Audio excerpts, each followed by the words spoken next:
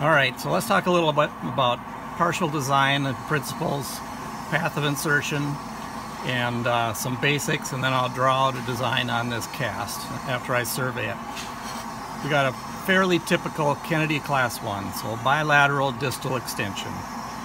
That dictates that we're going to have mesial rests on the abutment teeth. Okay, so we're going to have a mesial rest here and a mesial rest here. Okay, and so that we minimize the bottle opener effect on these teeth, to try and preserve those as much as we can. Okay, then we're going to find a path of insertion fairly level. We can't put the partial in the mouth at a big steep angle, so it doesn't allow, we're looking for ideal cresta convexities on these teeth that we're going to clasp, and ideal guide planes on the distal of them. And that dictates that we can't tilt this in a crazy direction where the partial can't fit in the mouth and go in. It's going to be relatively flat. Okay, now the ideal cresta convexity or survey line at this path of insertion for our retentive clasps is at the junction of the cervical and the middle third. That's where we would like to try and find our mesial-buccal undercut and our survey line on these two teeth, a tilt that allows that. So that's left and right, buccal lingual. Anterior posterior, we're looking for a guide plane here that's up in the occlusal third of the tooth. Okay, ideally it doesn't run all the way down to the tissue like this side might, but a relatively flat guide plane on there. So I'm gonna change the tilt on this until, using this analyzing rod, until I can find mesial-buccal undercuts on both teeth with a survey line that's near the junction of the middle and cervical third. If that survey line is up near the top of the tooth, that means the clasp has to stay up there, okay, until it drops into the undercut. And that means the clasp is grabbing the top of a fence post and going to rock it out. We don't want to rock that tooth out. We want to grab the fence post down at the bottom where it can't move it out as easy. Okay, so I'm going to find a tilt that gives me an undercut, okay, on the mesial-buccal. That's where our clasp has to go for this Kennedy Class 1 bilateral distal extension. Okay, and then I'll look for the guide planes. We're still relatively flat on those. Okay, so that should give me that tilt. Now I'm going to put on a carbon marker and I'm going to mark those.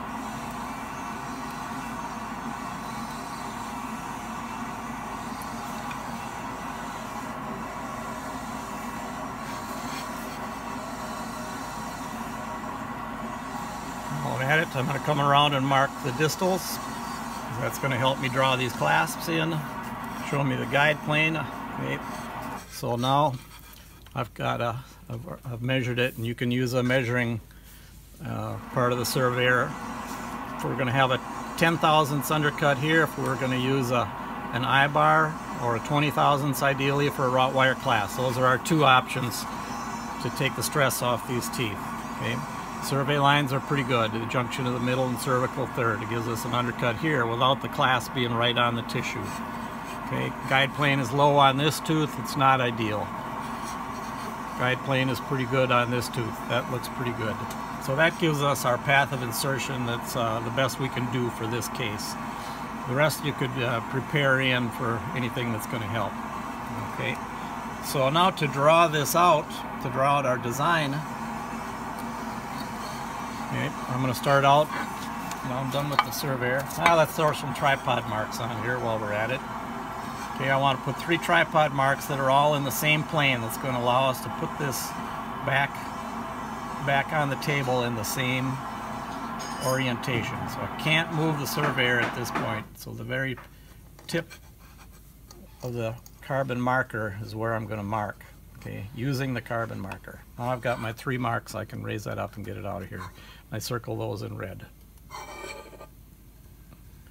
That allows us to take it off this table, or the lab to take it off the table and put it back in the same orientation. Okay, so I'm going to draw it out. So I've got a mesial rest. In this particular case, I'm going to come around the lingual with a metal plate. I'm going to come around the distal to make my distal guide plane. Here, I'm going to drop onto the tissue by 1 millimeter, and I'm going to make my finish line where the acrylic is going to butt up against the metal. I'm going to do the same on this side. Mesial rest. I'm going to come around the lingual. I'm going to have a lingual plate there. Come around the distal. Go down the distal buccal line angle onto the tissue by 1 millimeter, and come down and make my finish line, my external finish line. Okay, and that's where my grid work is going to start. From there, I can come forward with my 2 finish lines and make the inferior portion of the major connector. Okay, it needs to be off the floor of the mouth. When it gets to this area, it's going to point towards where the acrylic is going to extend to the periphery. Marking in red, that's where the acrylic is going to be. Okay, from here, we've got a little edentulous space here. We're not going to try and put a tooth in this particular case. I'm going to put a little metal dummy in that area just to maintain the space. I'm going to utilize a guide plane on the canine. Okay. The type of major connector we're going to have here is going to have to be a lingual plate. All right. We haven't got room for a lingual bar. A lingual bar has to stay at least 4 millimeters away from the teeth. Okay, and we don't quite have room for that. I'm going to come up and scallop and rest on the cingulums of these anterior teeth, including the canine, and meet up, okay, with my mesial rests, like that. From here we can draw our grid work, the part that's going to hold the acrylic on.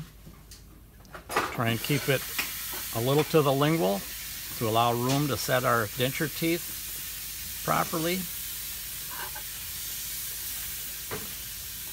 Okay. And lastly, we'll draw our clasps. In this case, I'm going to use wrought wire clasps. They're drawn in red. Okay, we engage a mesial-buccal undercut, follow the survey line, come up to the proximal contact or just below, and then they go on to the grid work, not where we're going to set the denture teeth, and they'll get soldered down here where we're soldering, not where the clasp is going to flex up in this area. Go to the other one, mesial-buccal undercut, 20/1000ths of an inch if you're measuring it that way. Then follow the survey line, come up around the distal. Okay. On the lingual, they're going to get onto the grid work and get soldered there. Okay. And there we have our drawn out design for the lab to follow. If you want to draw the acrylic, that's drawn in red. Okay, you can draw the acrylic extensions because that's added to the framework, just like the wrought wire is added to the framework, so it's drawn in red. Everything else is drawn in blue with the exception of circling our tripod marks.